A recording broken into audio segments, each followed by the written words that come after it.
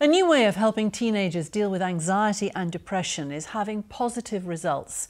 The University of Reading has been running a pilot scheme where psychologists offer practical therapy to secondary school children in the classroom. James Ingham reports. These sixth form students have all suffered from low mood, depression or anxiety.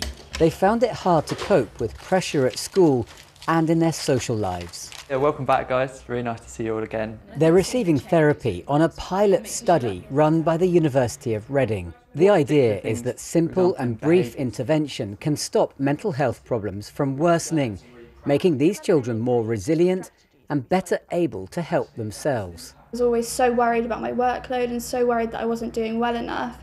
I kind of got to a point where I didn't really know why I was still coming into school. And then we were offered these workshops and they taught us how to deal with those feelings and how to deal with those thoughts, and that has really helped. When I get heavy workloads, I have struggle organising myself, and then I get worried that I'm not going to do my work, then I get worried I'm going to get told off, and it just has like a snowballing effect, and then that makes me feel down.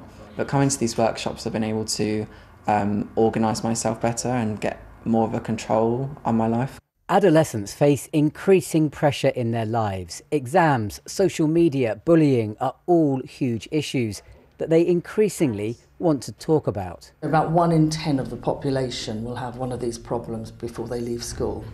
So one of the reasons we go into schools is because in every classroom there'll be a handful of kids who have these difficulties, and we can be much more efficient and get to kids much sooner if we're in their school. We've noticed a direct impact on improved attendance, reduced negative behaviour and a more positive attitude towards learning. So early results are positive, but this pilot is running in only a few schools. The university is hoping to engage the government to ensure it can be rolled out to more. James Ingham, BBC South Today, Theale.